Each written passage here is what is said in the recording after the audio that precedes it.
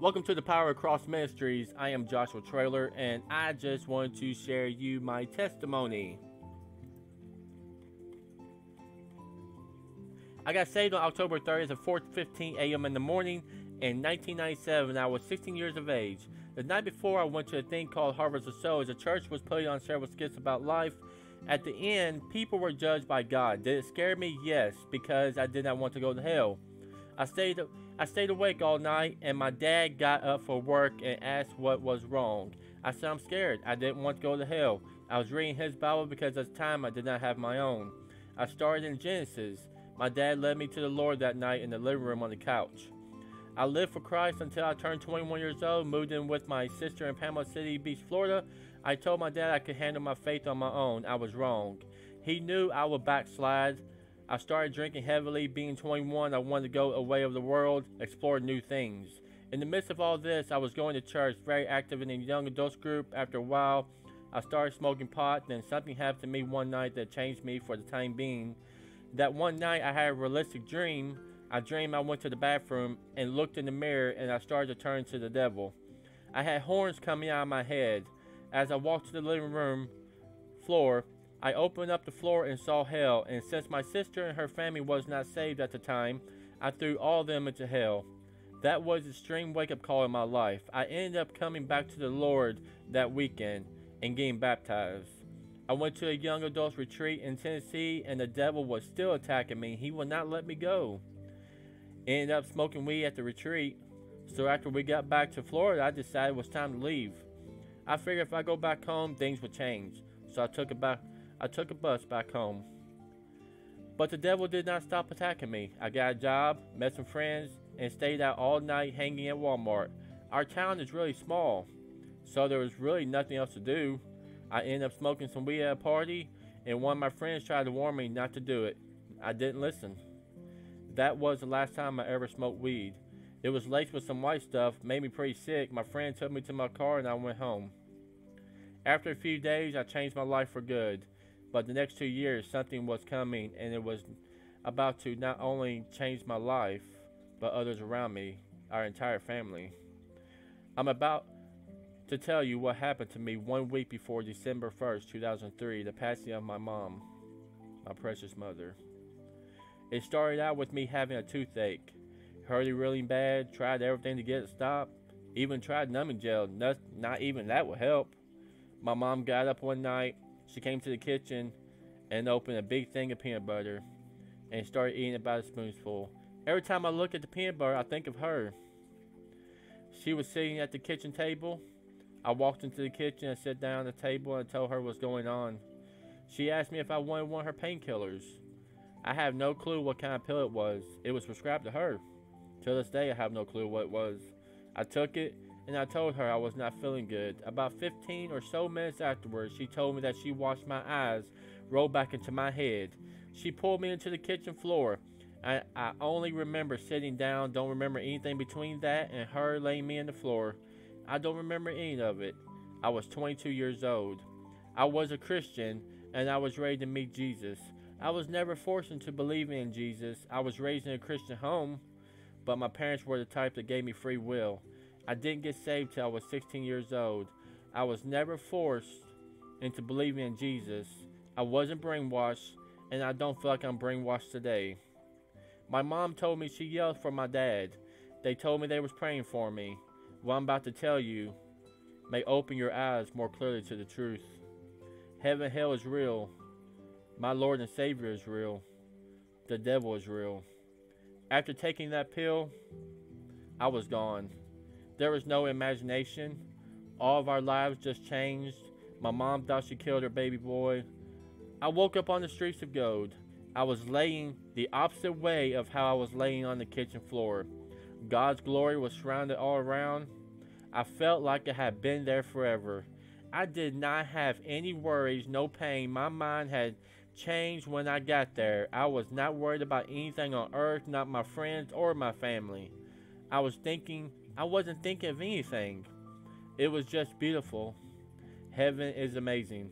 If I had to put a time on it, I was maybe there for 15 minutes. My dad says I wasn't gone that long, but it felt like forever though. Where I wanted to stay, but God told me that it wasn't my time. His words were, "Son, it's not your time." Then I heard my mom and dad calling me, "Joshua, Joshua, Joshua." I woke up, and I couldn't wait to tell my dad and mom what had happened, and others about what I seen. 2 Timothy 1:8 says, "Be not thou therefore ashamed of the testimony of our Lord." So do not be ashamed to testify about our Lord. What he has done in your life, don't be afraid to tell others. Don't be ashamed no matter what others say, even if they call you names, or even if they tell you you are a liar. Don't back down. Don't be ashamed, because what you say may get someone thinking, and that someone may get saved, and it will be worth it all. Return to thy own house and show how great things God had done to thee. And he went his way and published throughout the whole city how great things Jesus had done to him. That is Luke 8:39. This verse is about the man that was demon possessed, how he was healed, and people couldn't believe their eyes. And some ran away into the city and country to tell others what had happened. 1 Peter 3:15 says, "But sanctify the Lord God in your hearts, and be ready always to give an answer to every man that asks you a reason of the hope that is in you with meekness and fear." Psalms 119:46 says, "I will speak of thy testimonies, and also before kings I will not be ashamed." Don't be afraid to tell your testimony. Don't be ashamed to tell your testimony. You may reach someone with it to the kingdom. Psalm 66:16 says, "Come and hear, all ye that fear God, and I will declare what he hath done for my soul." Matthew 10:32 says, "Whoever therefore shall confess me before men, him I will confess also before my Father which is in heaven."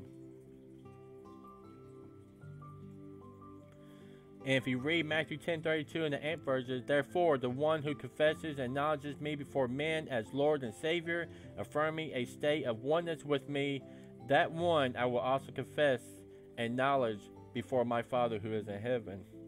There's a lot of people today that walk around and think they're believers and say they know Jesus, when actually that is farther from the truth. No truth to it. They're putting on in front. What is worse is they go to church and act like the biggest church goer ever. They act like a saint, but God knows deep inside they are a hypocrite. One day, if they don't get sincerely right within their heart, they're going to go to hell. If you're going to play church, you might as well go to the bars, to the clubs. Church is for those that are seeking God. It's a place for sinners to feel welcome. It's not a place for drama. It's not a place for gossip. It's a place for others to worship God. The church is for the people that feel broken and have nowhere else to turn to. Some are seeking something greater. Maybe some are here because they are growing in Christ. Maybe some are there because they feel the Spirit there. If you are not here for these reasons, then why are you here? Why are you going to church? They may have been saved at one time, but when they start doing ungodly things outside the church, that makes you wonder what kind of testimony they are showing others. And where they are going to church, it reflects on the church also. And most people don't think about that. They only think about themselves. Like I said, 1 Peter 3:15 says, "But sanctify the Lord God in your hearts, and be ready always to give an answer to every man that asks you a reason of hope that is in you with meekness and fear." The Amp version says, "But in your heart set Christ apart as holy, acknowledging him, giving him first place in your lives as Lord. Always be ready to give a logical defense to anyone who asks you to count forward the hope and confident assurance elicited by faith that is within you, yet do it with gentleness and respect." Matthew 5:16 says, "Let your light shine before men, that they may see your good works and glorify your Father which is in heaven." That is my testimony, and I hope you enjoyed it. Just remember to not be ashamed of the gospel of Jesus Christ. And until next time, just remember that you are very important, not just to this ministry, but you're most important to God. And remember one more thing, you're amazingly beautiful no matter who you are. Take care and have a great day, and God bless.